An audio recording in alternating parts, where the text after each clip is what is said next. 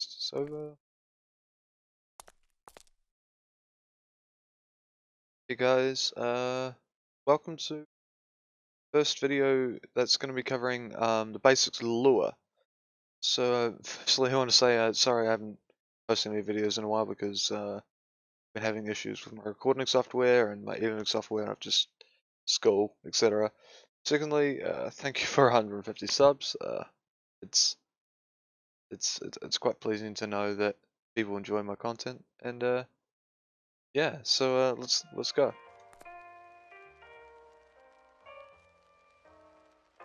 Okay, so we got kind of just like a platform that I'll probably crop soon, but starters, what I'm going to show you is I'm going to show you, so we're going to have a number generated. I'm going to show you how to draw a number, make a indicator light for an on-off signal, and we're going to do that with LUA, and we have our monitor, need a 2x2 space for our microcontroller, and we'll need our battery.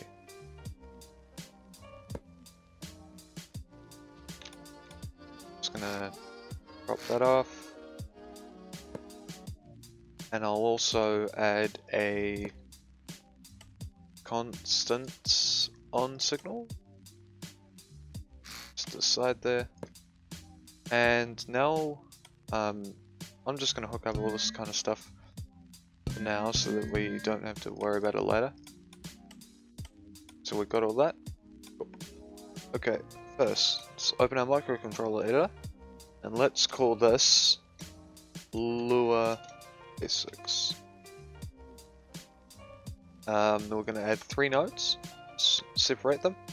We have our on-off, I'll just call this the indicator. It's obviously an on-off signal. We have our number, so let's call this the number. And we have our video output. Let's call this our video. Now, you don't have to use a 2x2 monitor, you can use any monitor you want. I'm just going to be using a 2x2 because it's the most commonly used one.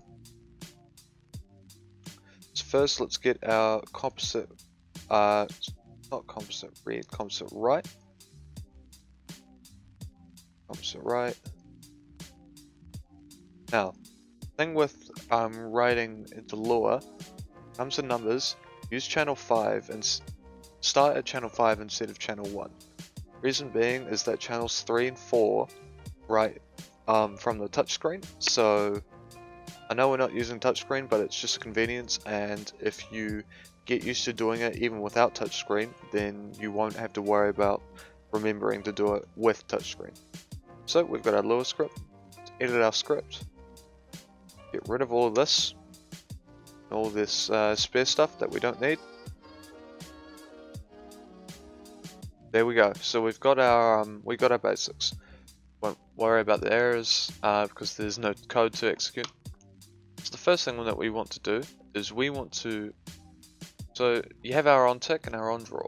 Our on tick is working with math and inputs and seeing if things are on or off, or what the value is every tick. On draw is pretty much what it will draw to the screen. So first we're going to let's just copy both of these. Reason being because we have a boolean, which is our on-off signal, and we have our number, which is a number signal. So our boolean was on channel 1 and our number was on channel 5. So these numbers kind of just represent the channel numbers. So let's call this toggle. Let's put an equals in the middle, and let's put this number. I could spell. Okay, cool. So that's actually all we have to do for the on tick. Now, the next thing to do is let's say we want to draw a number. So first, what we're going to do is we're going to get this thing called screen.drawText. And so what this does, it draws text at XY. Each character is 4 pixels wide and 5 pixels tall. So let's just paste that in. Now our text, well, we want our text to be the number. We've set that the actual number input is equal to the variable number. So there we go. Next, we'll want to specify a position. I'm just going to do 2, 2. And the way that it draws it is it draws it from the top left corner, so let's say up here, and it draws it to the down to the right. So at 2, 2, it will go 2 pixels across and 2 down. Y being your vertical, and X being your horizontal. If we check our errors, just save that. LUA basics. Yep. Get our LUA basics. Let's plug this in. So we've got our stuff, our video, and if we spawn this in,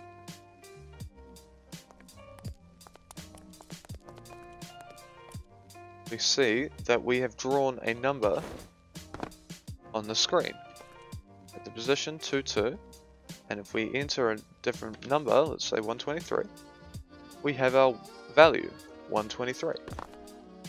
So that's how you draw numbers. There are better ways of doing it, and there are more complicated ways of doing it, but that is the easiest way to draw a number onto the screen. Next, I'm just going to get a let's make this indicator. So, firstly, let's draw a filled rectangle, and let's see where it is. Let's see where it spawns. So let's go X value of 2. I'm going to do a Y value of 10. I'll do 20 and 20. So it'll draw it as the default color, which is white because we haven't specified a color. We see we get our square. So there we go. Let's work on the parameters for changing it. So when it comes to these kinds of statements, or this code here, you can either do it as a this only shows up if this is true, or you can do it that the color changes depending on it if it's true or not. So we're going to do something where it'll say, hey look, if this is on, it'll set the screen color to green so that this is green. If it's not, it'll set it to red, which means that this is red. So look, we'll type if, pretty much saying if blah blah blah. So if toggle is equal to, and use two of these, use two equal signs, type true, then, so if this is true, so if this is on, then, and we will get a screen set color, and we'll do 0, 255, 0. We'll do else, pretty much says otherwise, which is our if it's off, and we'll do the same thing, but we'll do it as red. Check for errors, I'll expect the symbol there, blah blah blah. Ooh. Alright, always remember this. As someone who comes from doing a bit of Python coding, it's a bit hard, but just remember that if you have an if statement or a try statement or something like that, always put end. Pretty much end that statement. So, see if this works. There we go. So, we've got our stuff. As you can see, it works. The reason that it's drawing the number is because we haven't specified a color for the number. So let's just set that at 200, 200, and 200, so that that's always drawing at white.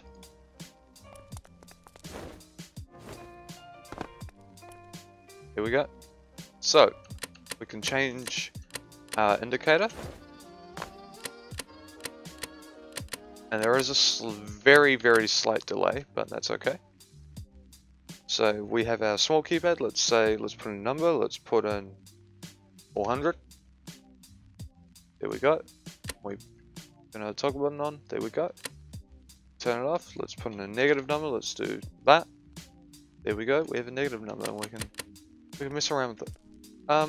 But yeah, guys. So that's how you make indicator lights and draw numbers in LUA. So that's the very basics, and I'll see you on the next video.